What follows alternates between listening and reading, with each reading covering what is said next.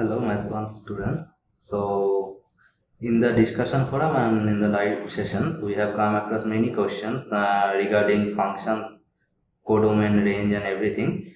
And also, in this video, I want to connect the week 1 content with the week 2 content, which has been released just few days back. So, let us see. Let us start with what is called function.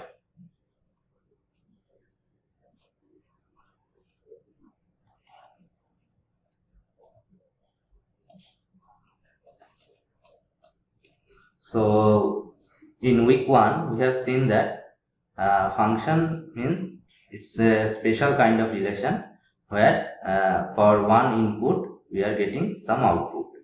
So there is something called input and we are getting some output here. So from the set from where we are taking the inputs is called as domain, and where we are getting the output, where we are expecting the output is called the codomain.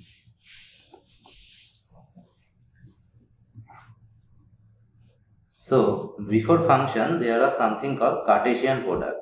Suppose we have two sets A and B, then we denote the Cartesian product by A cross B. So we denote the Cartesian product by A cross B, so that these are basically pairs, ordered pairs, because A is from A and B is from B. Now, so any proper subset or any subset, not necessarily proper, any subset of this Cartesian product is known as relation. To be specific, it is known as binary relation. So it need not be a proper subset.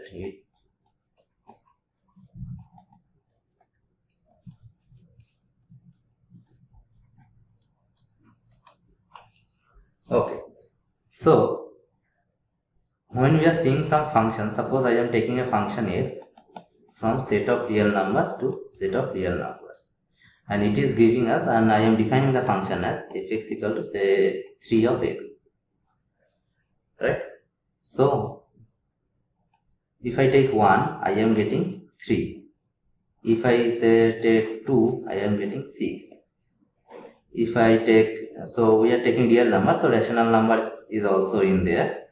So if I take some 2 by 3, we are getting 2, and so on. So for each input, we are getting some output here, right? So we can write this as an ordered pair 1, 3. This we can write it as 2, 6, where the first coordinate, these two are if we say that this is my first coordinate and this is my second coordinate, so the first coordinate denotes the domain, elements of domain, that is basically inputs, and the second coordinate denotes the elements from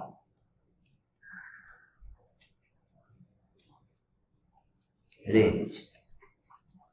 Range is basically set of outputs. So for a function, we can write this as an ordered pair where the first coordinate denotes the input and the second coordinate denotes the output. So for general terminology for this function, we can write it as x, 3x. So when I am taking some input x, I am getting my output as 3x.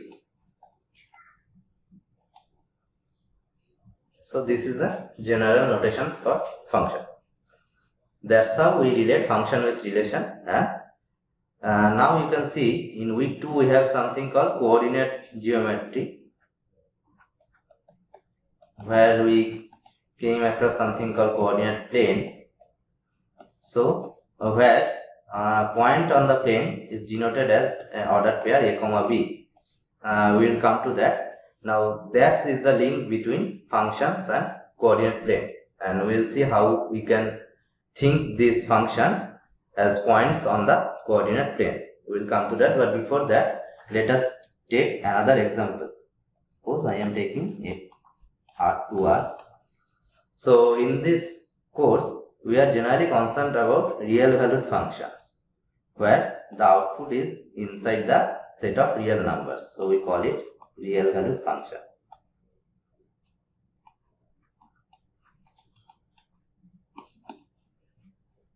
Okay. So suppose I am taking fx equal to x square. Then similarly we can get 1 is going to 1, 2 is going to 4, 1 by 5 is going to 1 by 25, and so on. So we can write this as x comma x square. So where x is denoting my input and x square is denoting my output. So in general you can see that a function can be represented as this ordered pair, x comma fx, where x is my input and fx is my output, whatever the relation I am stating here. So this is my input and this is my output.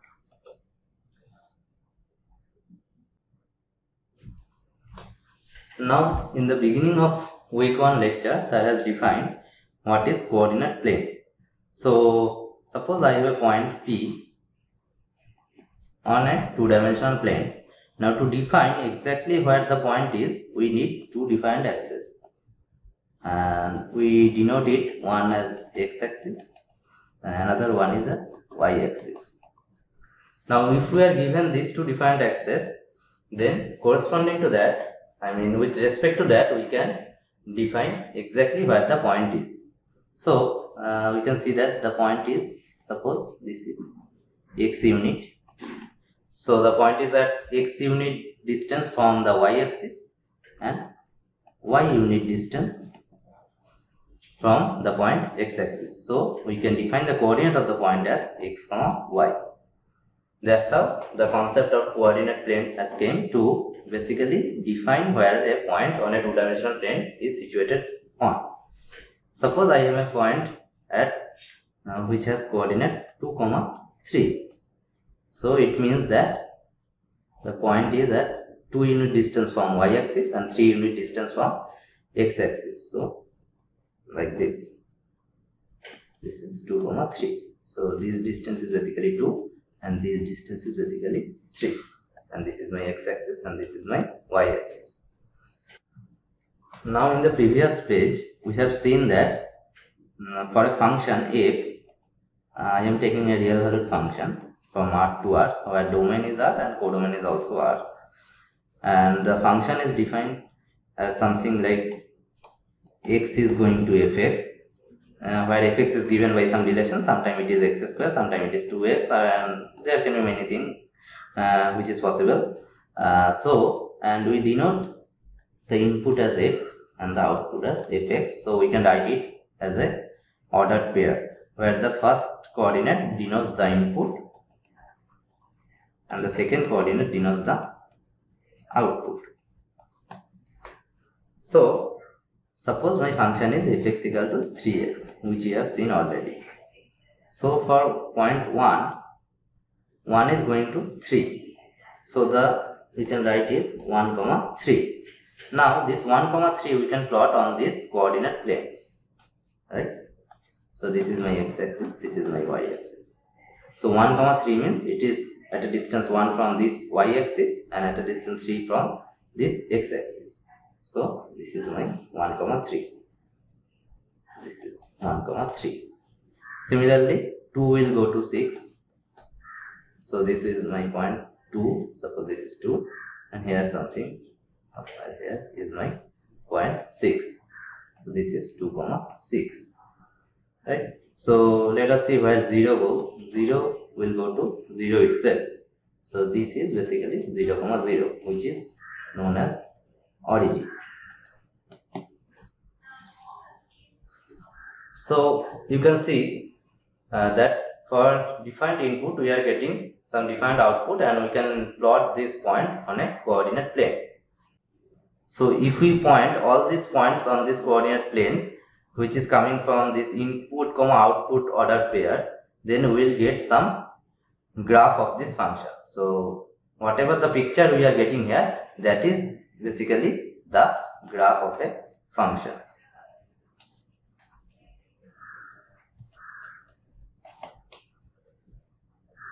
So here fx equal to 3x will denote a straight line. So all the points which are coming via this input comma output will lie on a straight line which is passing through the origin. So here observe that the points on the x-axis, so the first coordinate is basically coming as an input, so these are from the domain. So x is in the domain and fx is in the range of the function.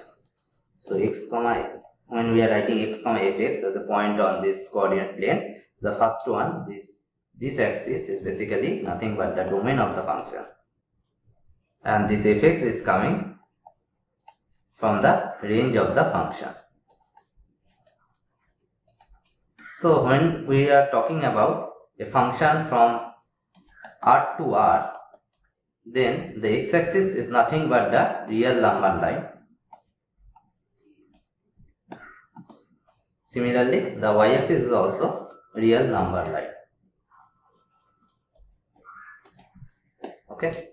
So this coordinate plane is nothing but x cross y, the Cartesian product, because these are all pairs x comma y, such that x is in x and y is in y. Okay, so here x is also r and y is also r, so this is nothing but r cross r. So we denote this as r cross r. This is the Cartesian product.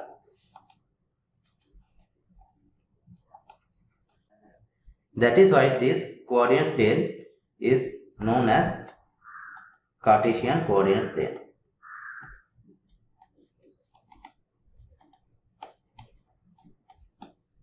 So this whole coordinate plane is nothing but Cartesian product r cross r, and you can see that this function, the graph of the function, is nothing but a subset of that plane. So clearly we have seen that relation is nothing but a subset of Cartesian plane, and function is a special kind of relation. That's why it satisfies all the conditions. And this name Cartesian has came from the mathematician René Descartes. So from his name, all this thing came into the picture. So from his name, this Cartesian coordinate plane and Cartesian product have came into the picture, and that's how this Cartesian product and Cartesian coordinate planes are related. Thank you.